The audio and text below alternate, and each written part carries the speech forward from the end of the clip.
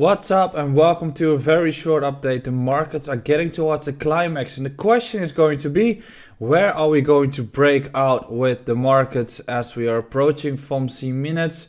So we're getting some news once again. The dollar is showing weakness. We're going to explain that, and we're going to look at the price action of Bitcoin, which is still chopping around, and the decision is close. And it's going to be a very volatile move as we have been acting into this range for a few weeks now already. Before you continue, make sure to subscribe here beneath to this YouTube channel. Make sure to follow me on Twitter as well. And also check out our newsletter and premium membership, which you can find in the description beneath 8 Global, where you can trade alongside me. Yesterday we've been having a phantom long, 33% average. We've had a phantom short, 2 trades break even, and 1 partial TP at 12%. So we're doing really well. Join our premium membership. Also join our newsletter, which is 3 times a week. When we're looking at the price action, first of all, we can definitely say that yesterday has been quite strange, given that the US indices have been going up, the dollar has been dropping, and Bitcoin has been dropping too. Now, when you're looking at the price action of the dollar, the correlation is dropping a little bit. And why is that? Well, Europe gave some information. Europe is going to hike, or the ECB is going to hike in September as well.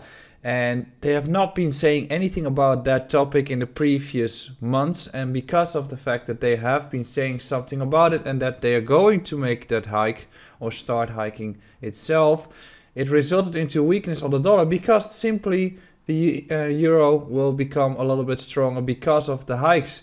If they have not been doing it, the dollar will be act stronger towards the euro, and now they are doing it both. So you can definitely see the reaction on the DXY, and that is also why the correlation is not that heavy with Bitcoin, because this is an outer factor that is taking into the markets, or taking into account, and that's why the dollar drops and Bitcoin doesn't necessarily have to make that bounce up.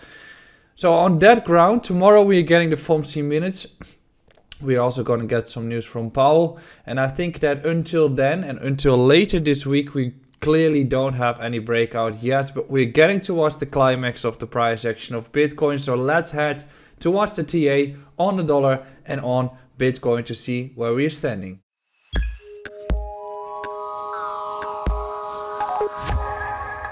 So if we're looking at the price action of Bitcoin lately, it's not really great for trend traders, right? We are acting inside this range, and I'll just make it a little bit more fixed.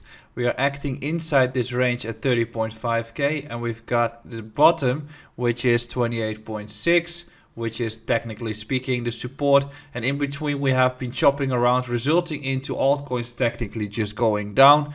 But that is what we're getting here, and the Bitcoin dominance has been going up beautifully, in which the expectations are that we're gonna get some more momentum on the Bitcoin dominance too. I'm not expecting us to be trending down relatively soon, as the fear is quite high in the markets. When we're looking at the 2-hour time frame and we start zooming in a little bit more, we can arguably say that we've got ourselves into that resistance point, right? So we have to look at the 1 hour to get a clear picture and maybe zoom in some more. When we're looking at this price action, we've got this sideways pattern that we're currently acting into. We also got this support beneath us, which is around 28.4, and we've got the resistance, which is the area around 30.5, and we also got an additional one, which is this one at 31.1. I clearly stated that if we broke through the area at 30.6, the chances are that we're going to get here, and then we're going to get continuation at 32.8, which clearly didn't happen, as we have been dropping south, and from that perspective we have been taking all the lows here and started bouncing from the area around 29k. Question is going to be right now, how far are we going to go with the actual bounce that we're currently seeing? In that perspective, we can argue a bullish and bearish scenario. First of all, if we look at the structure of Bitcoin, we can technically say that we still have these lows to be taken out. So it would be a beautiful long scenario if we drop here, bounce back up and start trending after that, in which we're taking the liquidity beneath the lows, and then we can start continuing. At this point, we are also still making lower highs. So if we get into an area where we clearly want to get some positions going, or where we could be shorting, then we can clearly say that the 30k range, which we have been marking here, is the range that we have to break through. On the lower time frames, we even have to break through 29.4, which is currently the crucial resistance. If 29.4 breaks, I'm assuming we get towards 30.1, and then the question becomes, are we finally going to break out of destruction? I think that if we are able to get towards the highs, we are most likely going to get that run towards 34k, right? So the area that we must be holding is the area that we have marked here beneath, which is 28.4 to 28.6. If I would put my bets, if I would be looking at longs for Bitcoin, I think that this range is the long area, or when we flip back above 30k. Anything in between, I'm not that much interested. Maybe I'm going to short it, because if you have a bearish bias, if we get into this range, then you technically want to short because you're expecting lower numbers to be hitting.